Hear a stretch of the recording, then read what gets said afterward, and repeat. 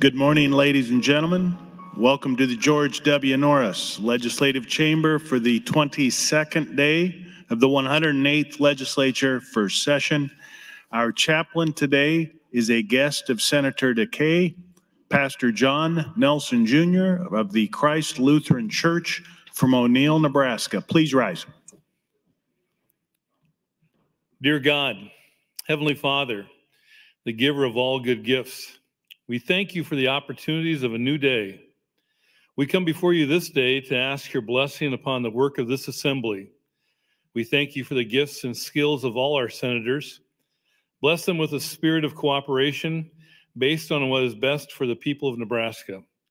Thank you for all the support staff who assist the smooth operation of government in our state. We are truly blessed in Nebraska with a diversity of talents, even as our state is diverse in its bounty of resources. Grant your favor upon all the branches of our government, our unicameral, our governor, and our judicial system. Protect and uphold all those who are entrusted to enact and carry out the laws of our state. We thank you for the freedoms we enjoy.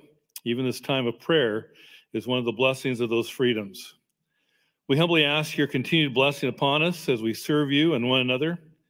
Grant success to all God-pleasing commerce in our state. We ask that you would give us favorable weather and protection from storms and calamity. In your mercy, please bless us with more rain and less snow. We entrust ourselves in this day to your divine protection and mercy. May all that we do this day honor you and your will for our lives and our state. Make us quick to listen, slow to speak, and rich in understanding and compassion. Respecting all faiths here present, I humbly offer this prayer in the precious and holy name of Jesus. Amen. Thank you, Pastor Nelson. I recognize Senator Kauth for the Pledge of Allegiance. Colleagues, please join me in the pledge. I pledge allegiance to the flag of the United States of America and to the republic for which it stands, one nation, under God, indivisible, with liberty and justice for all.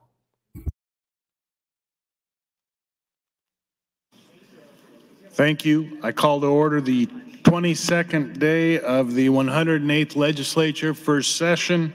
Senators, please record your presence. Roll call.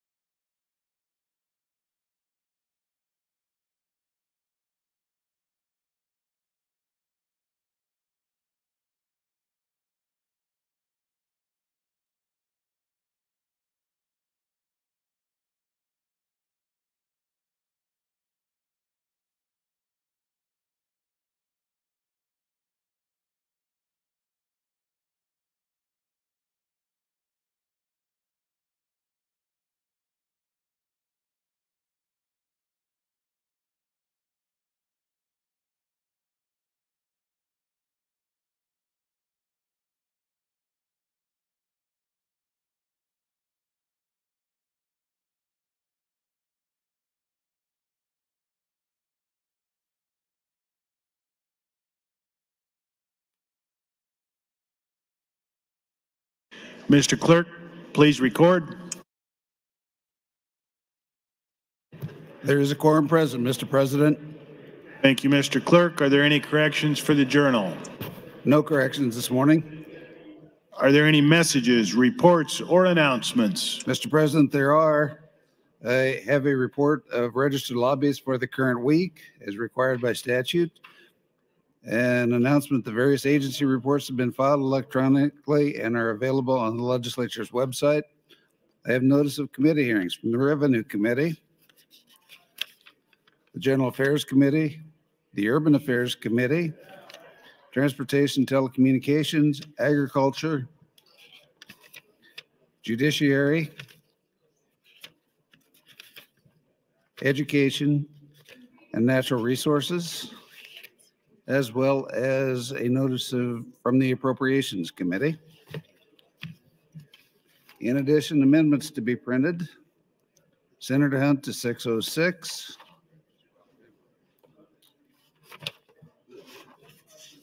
And to LB 371, Senator Walls to 517.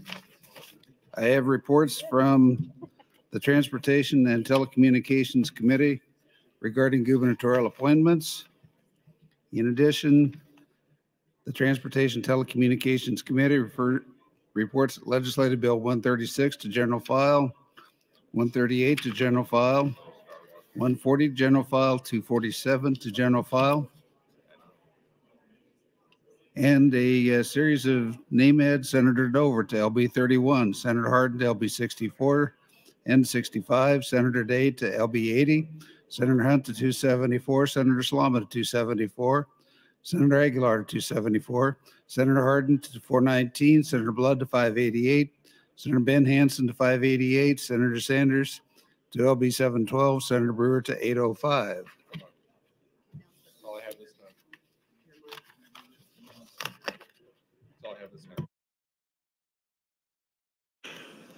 Senator Geist would like to recognize Dr. George Voigtlander, who's serving as the family physician of the day. Please recognize Senator Voigtlander.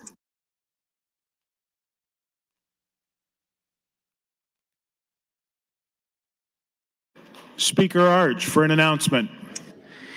Thank you, Mr. President. Good morning, colleagues. It's Friday for my end of the week wrap-up announcement here, what's coming next week. First of all, I want to thank you very much for your hard work this week. We had a very full schedule with hearings all day and in some cases evenings. We also had some very difficult hearings on issues on issues that senators felt very strongly about, with passionate testimony from the public as well. And that has been really our first 2 weeks of committee meetings. Next week, Monday, is a recess day, and I would encourage you to recharge and get some rest. And Tuesday through Friday next week, we'll resume our last week of all-day hearings. Thank you, too, for continuing to pursue our goal of maintaining respect for each other and the process during these hearings. I know it's not been easy. Given the topic of the bills in some of these hearings, we've all been tested. We will need to keep reminding ourselves of this goal throughout the session as we continue to deal with some very difficult issues. So I thank you for that. I encourage you to keep that in the front of your mind. So thank you again for your hard work this week, and we'll see each other again next Tuesday at 9 a.m. Thank you. Thank you, Mr. Speaker. Mr. Clerk. Mr. President, the reference committee will meet in room 1525 upon completion of the Executive Board's public hearing today. Finally, a priority motion, Senator Cowth would move to adjourn until Tuesday, February 7, 2023, 9 o'clock a.m. The question is, shall the legislature adjourn for the day? All those in favor say aye. Those opposed, nay. We are adjourned.